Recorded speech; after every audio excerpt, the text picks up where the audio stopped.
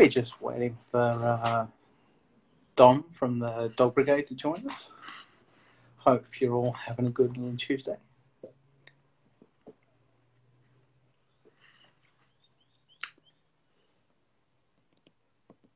Cool. Hello. Hello. We're on. Yay. I didn't factor in that this was going to cut my camera in half. Oh. I feel like the Brady Bunch movie. Good night, Dom. Masha. Oh, how's your Tuesday, mate? Yeah, good. Survived it. Another day in lockdown-ish. Yeah. You? Yeah. I've been at this desk all day. Been good though. Got lots done. Yeah. Looking forward to this one. What? I'm looking forward to today. This chat. What are we talking about, Ed? Talking about dominance and debunking it a little. It's obviously still really part of like common popular culture, and I wish I didn't have to keep talking about it, but the fact that it's still out there means that we're going to have to keep bringing it up, how it's a load of bullshit, until it's common knowledge that it's a load of bullshit. Yeah, it's a bit unfortunate that it's what's the best way of the shit that just won't sink. People will still use it. It's still used in training, and it's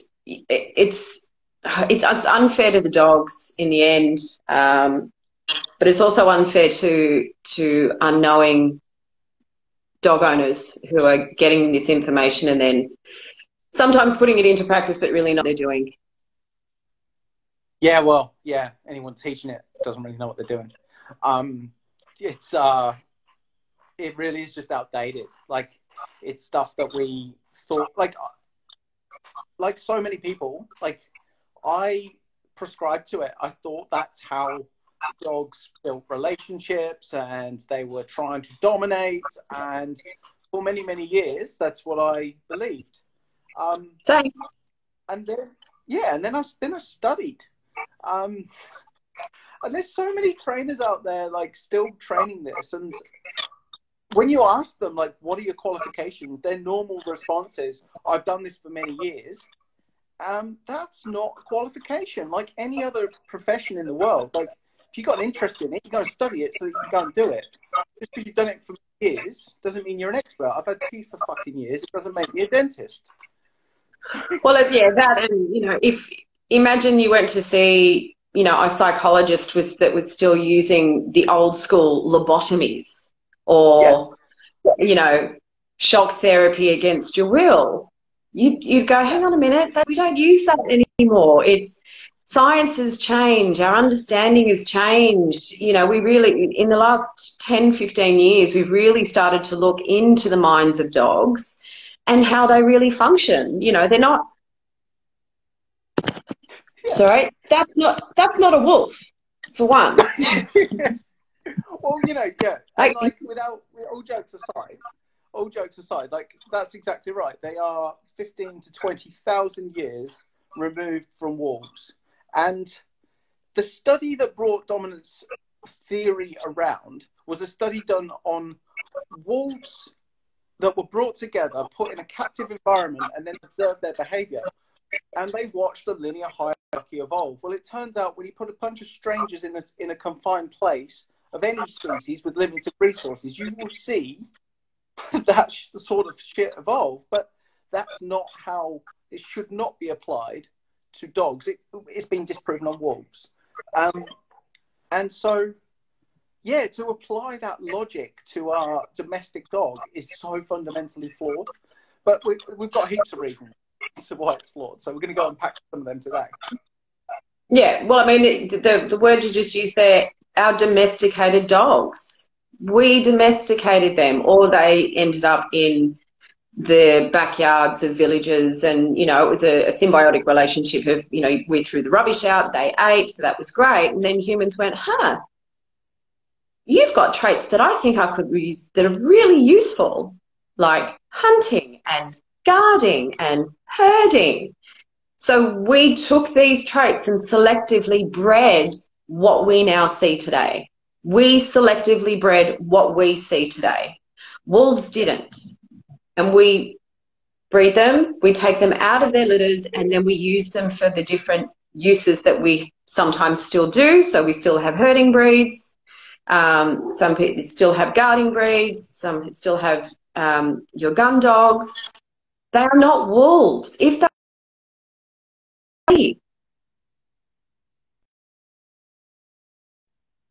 Where'd you go? Oh, we're here. We're here. It's just a bit laggy.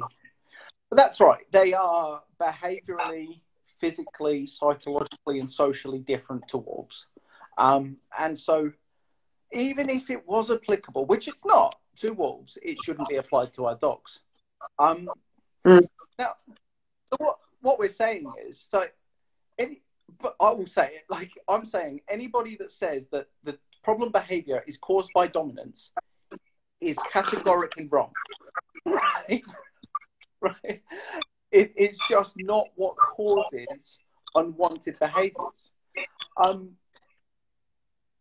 It doesn't mean that dominance doesn't exist, right? Dominance, by definition, exists. Like, by definition, we are the dominant species because we control almost every aspect of our dog's life: where they live, when they eat, where they go, what they have access to, what they don't have access to. So by definition, we're dominant.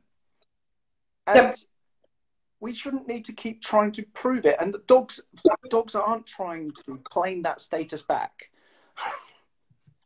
No, I mean, and if they were, then they'd be opening the fridge. They would decide what they want to eat, where they want to sleep. And they would do that in really, really aggressive ways.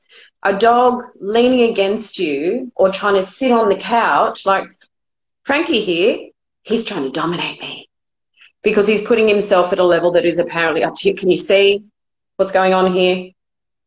It's a battle of wills. Yeah. Exactly. Like, and I think he's winning. Yeah.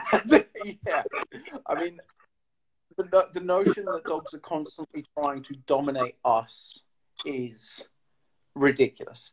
Like, there is situational dominance, which creates a flexible hierarchy rather than a linear hierarchy. So, like, whoever dominates the situation, by definition, dominated the situation. So if it was a ball and one of the dogs walks away with the ball rather than the other dog, by that logic, he dominated that situation.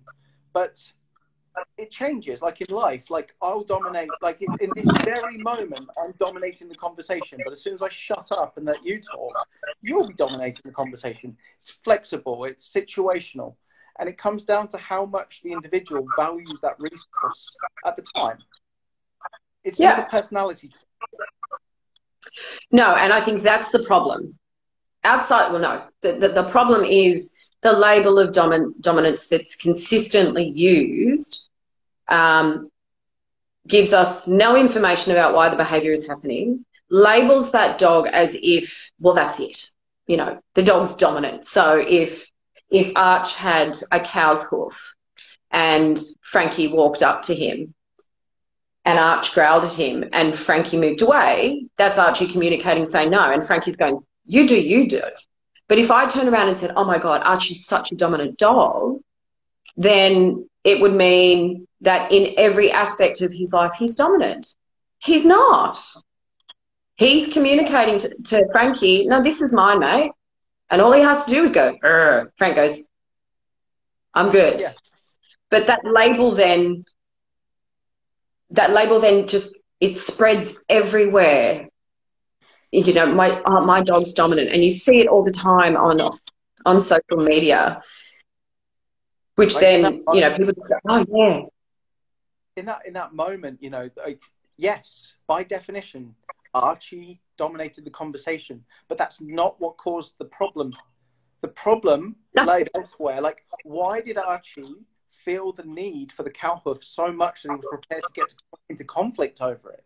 That's an issue. You know, like, what's the previous relationship? How much has the dog practiced growling as an effective means of communicating? Not because he's dominant, but because he found it effective. And in that case, how many times has he been compromised to be forced to communicate that way? Yeah. So it's like any construct like dominance and aggression like that you can't label any individual with that to brand them. Like, everybody is probably an element of everything at some point in their life. People are passive, people are pushy, people are aggressive, people are subtle. And it's not, a personality trait isn't a reason why a problem behavior happens. So again, just trying to clarify that for people when they're looking at, like, for professional advice, like, it's you can't rely on, like, it's even to the level, like, okay, the problem behavior didn't lie in the fact that your dog was anxious. You know, your dog is anxious for a reason. It works on the same level. Well, it's, again, as I said, it's like when you put a label on something, whether it's a dog or a human or anything else, if you say aggressive, that then stops the conversation. No one's then going to, very few people go, but why? It's just, God, aggressive. Or, you know, I met this guy, Ian, and he was such an asshole. And people are like, oh, really? Very few people would go, really? Why would you say that? It's just, I've made that statement. Here's the label. And then people are going to create their own stories in their head of what I mean by calling you an asshole. Sorry, mate. Yeah.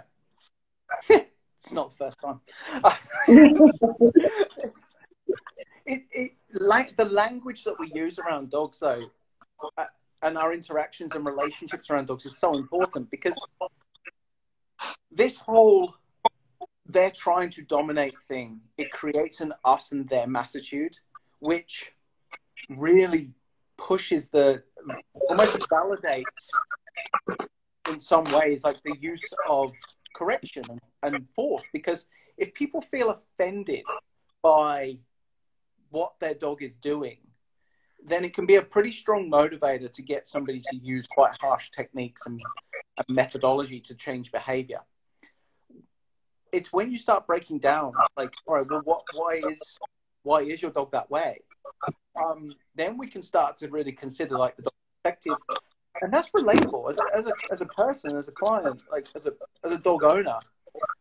I go through my own emotional experience, and your dog is too. And what we're trying to get people to do is really understand, like, okay, if you feel that hard push to assert yourself that much, you probably felt compromised in some way. And go on. Yeah, you're right. It gives them a justification to use that particular type of punishment, correction. But why do we feel we need to get to that point? Yeah. Like, why is it that, you know, these sorts of things, like picking your dog up and pinning it? Why? I mean, why would you first, if you've got this, it's a confusing one and really frustrating. So if you go off and you start off with, and I used to, you know, believe in all the dominance theory and used to check chain until I saw the dog who just went, I hate you, I'm so frightened. But for people who just continue to think it's okay, why would you bring in an animal in to your home that you already think you're going to have to compete with and that you are going to have to get physical with? So that's something that sort of pops up in my head. If you're taking this animal from its family or from a rescue or wherever you might be getting your dog from, you are then not knock on your door and go, hey, so can I live here? We take them by our choice, our decision, and then we feel the need to have this ego competition, I suppose, from the human's perspective of, okay, well, who's the alpha here? How does that, to me, sort of, the logic doesn't work in my head. No, like, when we're training dogs, we shouldn't be trying to win. Like, it's not a competition. it's behavior. It's the dog behavior, and this is something I see a lot with like people that will use dominance as a method of training. Like their language is a bit conflicting. They'll be the first to tell you shouldn't anthropomorphize your dog, but at the same time, they'll almost like hold their dog so accountable, like in a moral sense, like applying this higher cognitive ability to their dogs as if it's got a human's cognitive level by like behaviors like staring it down to prove that it, or pinning it down to prove that it's an alpha, so that as if it's some sort of fucking psychic. And it doesn't make sense to me. Like if you're going to have to bring an animal into your home if you bring an animal into your home that you think you're going to have to compete with, bully into submission, you need to consider whether you should be bringing that dog into your home. Absolutely. And then, you know, the other word was like, well, it needs to respect me. I would not respect a bully. I'm not going to respect a bully. Why on earth should we think that bullying an animal that did not come to us by choice is going to earn that respect or force that respect? And you can see that with how some of these dogs move around some of these, some people who use those types of methods, whether they believe that's right or not. You can see the difference in the dog's behaviour. Yeah. The notion that dogs will ever try to disrespect anyone is the one that's laughable for me. Like their behaviour is based on how they feel. It's not about trying to influence our emotions. They're not there trying to make us feel belittled and embarrassed or anything like that. It's when you're a dog owner or an animal caregiver, you need to take that ego out of it. You really need to make sure that you're there caring for your animal's needs, regardless of how his behavior makes you feel. Because ultimately, like, you're its caregiver, like you said. Like they didn't choose to be in the situation that you put them in. And if the situation is wrong, change it. Don't keep putting them in there to then bully them into comply to your methodology and then calling them dominant and stubborn because of your own pig-headedness. But then that's, for people to do that, they have to be empathetic towards the feelings of the animal that's in front of them, or just the fact that they have a living being in front of them, and look at them and go, "Are you okay? You okay, Frank? You all right?" Rather than going, "You're not doing what I want you to." And I think sometimes that when people think they've trained something to a dog and the dog doesn't do it, I think there's outside of that level of frustration, I think that they feel guilty but angry. Like there is that, that, I know. So they feel like the dog is belittling them because I trained this to you, so you should know this. Don't make me look like an idiot. Yeah. Because when you see a dog running off and the owner's calling them, and then the dog eventually comes back and the owner gets angry at the dog, it's like, dog's just doing dog things. If it doesn't come back to you when you're yelling and screaming at it, you may just want to have a stop and think about it. Yeah. I think that's a really, like, you touched on something there that I had a really cool conversation earlier with one of my team, and she was saying to me about, like, when somebody like gets frustrated and corrects their dog, right? 9 times out of 10, they're not doing it to try and dominate the dog. They're doing it because they're angry, right? They're actually just angry at what happened, and or what didn't happen. Exactly, and they know that losing their shit is probably not the best thing to do. But if they're convinced the dominance theory exists, then they're going to start labeling the dog stubborn, and then it really feeds back into that narrative of, like, I've got to win this. But on the flip side of it, and this is going to be a little bit controversial, like the whole force-free movement, the bit where you can't say no to your dog, it almost makes the person that gets angry at their dog, it makes them feel so bad, as if, like, that's just not allowed. Like, you're not allowed to have negative emotions about your dog, which is also very, very unhealthy. like, in no way, shape, or form are we saying here, like, you can't, like, step in and, like, come on, mate, like, come and do this other behavior. But you do it in a manner that, like, isn't there to try and belittle them, isn't there to try and dominate them. It's there to go, like, just standard running social interference on your family members and friends and going, yeah, mate, I prefer it if you didn't do that. When I step in, I don't want to cause fear, intimidation, or pain, but I do want you to go and do this instead. And it's got to be there's got to be a happy middle ground in there somewhere. Yeah, it does. I mean, the argument, the constant argument, and the different camps that you know, people are in, we're all in. It can be quite confusing for people. It's like, well, you know, I don't want to use aversives, but you know, I can't always be positive. I don't know what to do, and so they get really confused about it. So it is finding a happy medium. But yeah, you know, it is like, I don't hit Archie. Can you imagine if I hit this dog? Even this one. But it's, like, you know, if he doesn't do something that I think I've trained him and he doesn't do it, then I have to go back and go, well, hang on, why? What fell apart in that story there, where I can go, okay, he's not coming when I call him, and he's got his nose up the back end of, you know, a dog that I know that he's uncomfortable with. If he's not coming, then I have to do something to get him out of that situation. I'm not going to yank him. I don't use a shock collar. But as you said, I will go in and go, come on, mate, we're just going to go over this way, without causing a bit of a fuss. That's it. Like, I really enjoyed Susan Friedman's take on this. Like, dog training used to be a monologue where we used to dictate, and if the dog didn't do it, we correct. Whereas what we've learned is to see that more as a dialogue these days. So if I cue the dog to do something and he doesn't do it, that's information for me to go, all right, why? What can I do as a handler to make this, to get the more desirable behavior out of you?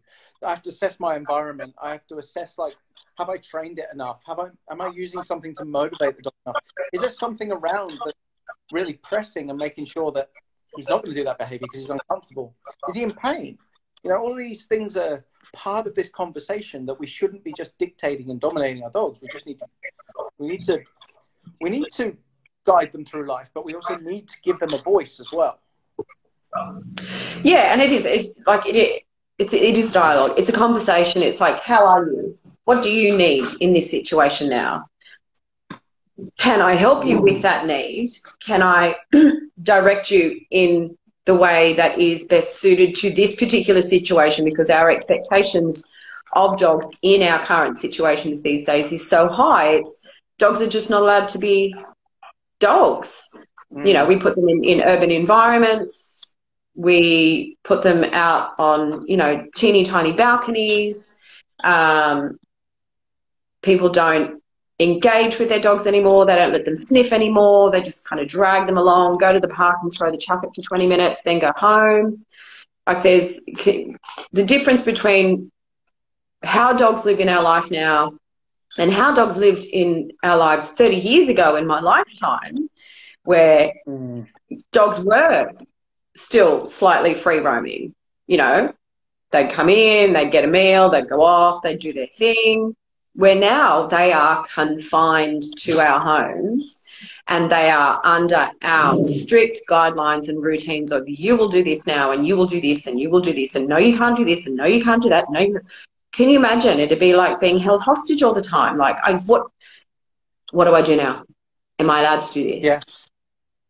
Look at everybody's and then we put, you know, all the... As soon as anybody's restriction, well, look at everybody's behaviour with current restrictions coming in from, like, the government right now. Like, everybody's so frustrated. Everybody's so underlying level of tension has gone up through the roof because we've been restrained, and yet we ask our dogs to live this way all the time. And when they don't comply, we've really got to make sure that we understand and look into that why. Because again, like that, the language around it, like, what success looks like as a trainer needs to be assessed, because getting successful training results, get the dog to comply, in my book, isn't always a successful session, because trainers that will go, oh, well, like, just base my results, base your judgment on my results. Like, great. If you're really good at getting dogs to comply using force, then that ain't a good trainer in my book. That's a bully. Like, part of the dialogue we have to have at the start of a lot of consultations is around making sure that the client really understands what success looks like. And that might be nothing like the preconceived idea that the client had. And that's the reality of it. And that's what we're up against when we're working with dogs, looking at it through that empathetic lens. Well, yeah, and it is. It's, you know, your success is really based on how is the dog. You know, this, if you can only work with a dog by manhandling it, to me, that's not a skill. It's really not a skill. Anyone can manhandle a dog. And if the dog doesn't comply, you just intensify. That's not a skill. I'm sorry. It's just not. As you said, you're a bully. A skill is being able to work with the animal and seeing that progression that's solid, setting that solid foundation that the dog can do, obviously, the cues. If you're working with cues that your dog sees the cue and goes, yeah, I know what you mean. Awesome. Or you put the dog in the situation that goes, yep, the environment's giving me information and I understand it and I know what to do. And the dog's happy. That's a skill. That's how we should be. You know, you don't see even the zoo environment now. The zoo environment, they're not going into lions and pinning them down. Although, if you did and you got out alive, I'd probably shake your hand. Wouldn't think you were skilled, but I'd shake your hand. That'd just be luck. Yeah, you're fucking lucky. Like, that's it. Like, the training methods that it almost condones, like with the correction tools and what have you. Like, for me, name another species on Earth that, if it was filmed and put on Instagram, it wouldn't be called abuse. It's ridiculous. Like, no, you're absolutely torturing that animal. But in a nutshell, look, we're going to sum this up in a couple of minutes because we've hit that nice half-hour mark. That went fast. Wow, that's quickly. Yeah, it did a bit. Can we scoot on corrections first? Because someone's put up a post. The most frustrating one is where people think their dog is trying to be dominant over us by walking through the door first. So some of the weird things, like, you can wrap it up. I'm sorry, we have to end on some of the weird things that people are being told, and people that I've worked with that have been told this and have done it. Okay. Eat out of your dog's bowl. Yeah. Pee on your dog. That's gold. I love this. So I've had a few of these over the years. I'm so happy to not wrap this up and go into this. My favourites are, going through doors. As if dogs know what bloody doors are. They're a man-made invention. Another one is when they walk ahead of you. Like, what happens every time somebody lets their dog off lead? Is it all of a sudden a fucking alpha? Like, no. I've seen people not let their dogs have anything above to lay on above floor level because they must always be higher. How short are these people? Like, just don't get it. Like, well, me. It just doesn't add up to me. And like, the notion that dogs have got this higher cognitive ability to go, okay, this guy consistently goes through doors before me, so he must be the dominant one. It's just ridiculous. I'm sorry. Have you ever walked to a closed door with your dog and stood there and looked at your dog going, can't go anywhere? How much more dominant could you be? We have thumbs.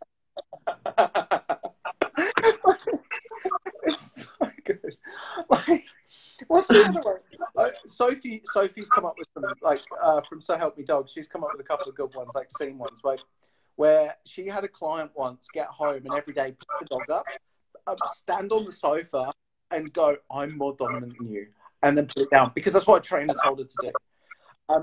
Wow. I've had a client be told in the past that he's got to pee all over his dog's food bowls so that the dog knows that they actually belong to him. Oh dear God. I've had clients be told to bite their dog's back because they need to know that you will, because the dominant one won't back down.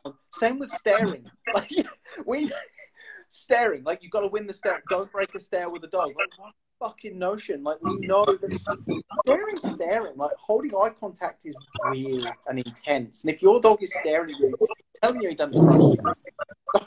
Well, that's, yeah. I mean, I had someone who, yeah, they got a new puppy and the puppy was going through the mouthy stage and she was told, bite it back. So she bit it on the ear.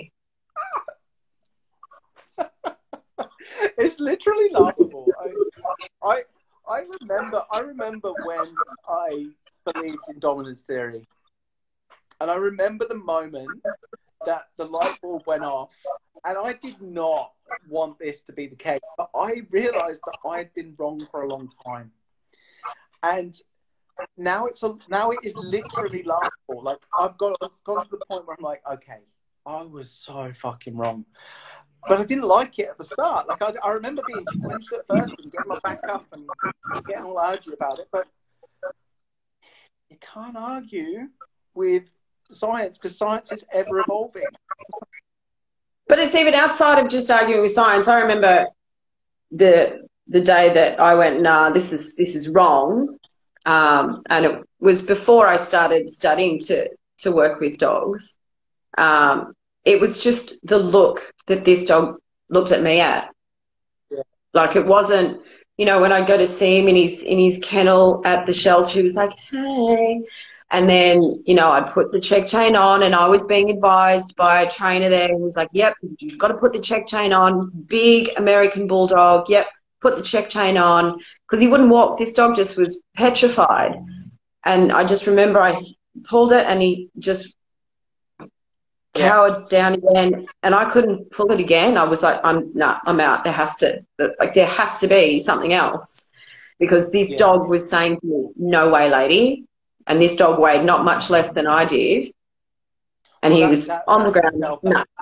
That brings us on to like a slightly different point, but I agree. Like, I remember that time when I used to use correction and just realized that I wasn't actually being an advocate for my dog. But you mentioned there, like, the big American bulldog, like, the notion that these breeds, some breeds are more dominant than others, again, is a load of shit. Like, it's not a fucking breed thing. It's not even a personality trait. It's like, for example, let's just take, I've had Rottweilers in the past. I love Rotties. Typically, like, they get branded by the old school as this dominant breed that you've got to have a firm hand with. Like, Rottweilers were bred to be really sensitive to change in their environment, but then when they get unsettled, they use what they've got to communicate how they feel about it, which is be loud, be big. But that is a response to stress, because we bred a real sensitive dog. You need to be careful with a Rottweiler that you're not going to try and dominate it and then cause so many problems because these dogs are so sensitive. And I'm just plucking one breed out here, but I know how sensitive Rotties are. I've had them. Yeah. Well, I mean, it's yeah, this notion that the bigger the dog, the more force you have to use with it. Again, I bring back a lion. I really want to see someone use force with a lion. If you think just because it's a bigger animal, or even a cat, like, can you imagine trying some of what people do with cats? Yeah, face would be in ribbons. It's just, you have an animal, a sentient, thinking, feeling being. You have to acknowledge that and go, here we are today. How are you? How are you, Archie? He's feeling left out, I think, because Frank took centre stage. Not in his usual position. Who are you? What do you need? How can I facilitate that? Absolutely. And then see what you get. You know, what I've said for you is behaviour is information. And if you don't take that information, you're doing yourself and your dog a massive disservice. And it's going to come out in the end. And then just labeling your dog dominant just because you have not taken the time to take a step back and gone, who are you? Then that's on you. Yeah. Who are you and why are you communicating that way? How can I meet your fundamental needs? And how can we resolve this without... Yeah. Like any reasonable being. And if you're getting a big dog, knowing that you're going to try to bully it into submission, you need to reassess whether or not you should be a big owner. Because if you don't have the skill set, control, and keep the public safe, and keep everything in line without using fear, force, and intimidation, you ain't equipped. No, and it's not fair to the animal. It's a relationship that you have to build trust. You don't get respect. I don't just respect people. I respect them for particular things that they do. Absolutely. Well, that's it. Like, you know, one thing we haven't said yet is, you know, if they don't build relationships based on linear hierarchy, what do they do? And it's based on trust. And trust is earned. You do not earn trust by trying to dominate. We want people to take responsibility for their dogs, where they put their dogs, and take responsibility for their dog's behavior, which it means that you take the role of, you take the role of the dominant one in the family, regardless. Yeah. But it doesn't mean that you should try to dominate your dog through force. And if you notice your dog's behavior is what you deem inappropriate, you need to look at why, and what is the emotional experience, what is it like, and what can I do to make sure that this doesn't happen in the long run? Yeah, it's building it's building a relationship over time, and if people need to acknowledge the responsibility of having a dog, acknowledge, accept, and own it, rather than just going, I have a dog. That's not the end of it. It's I have a dog, and A, B, C, D, E, F, G. Absolutely. And if you get a good trainer, you will find emotional support, because it is emotionally challenging to live with a dog that has got behavior issues.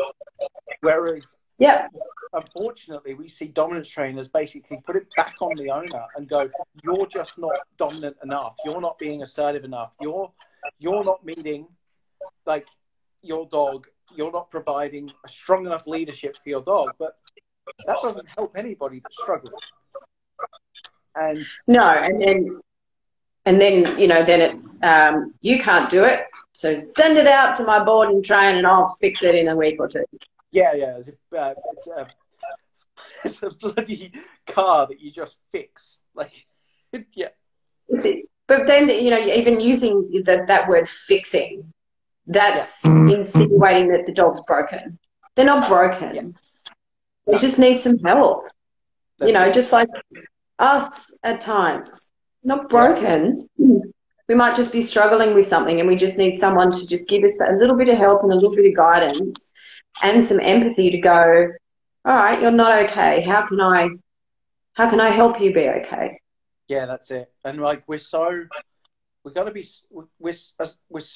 judgmental of behavior, but at the end of the day, if you see somebody struggling, dog, human, any species, we should be taking the time to understand what is going on behind the scenes there, rather than just branding them a wanker or dominant. Well, I mean, we have Are You OK Day in Australia and around the world. Why can't we have the same thing for dogs, And this is every day, not just one day. Yeah. Well, that's it. That's why we're going to have to keep plugging this, is because it is culture shift that's going to happen and take time. That the mentality of how people perceive mental health in humans and people, let alone their dogs, is only just really developing. And me and you are so fortunate to live in a culture that it's becoming more and more normalized for your behavior to be considered as, you know, in the way that it's starting to be. But that's not necessarily the case across the world. So that is a reality of the challenge that's in front of us. But again, that's why we're not shying away from it, and that's why we do things like today. Hallelujah. Oh, right. Second attempt at wrapping it up on okay. Final notes. Dominance doesn't cause behavior. Be careful of anybody that actually states that.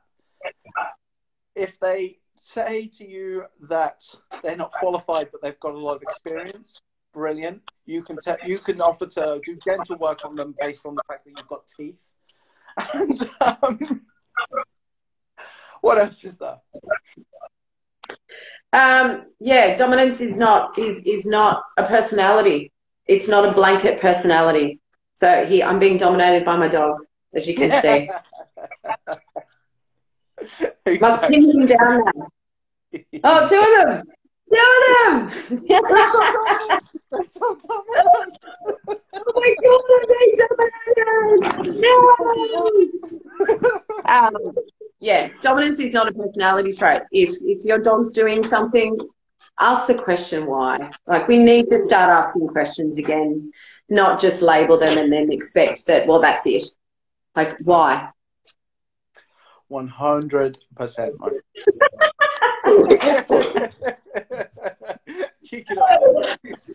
Oh, okay. Well, in my own house, I'm going to go and be dominated by my dogs.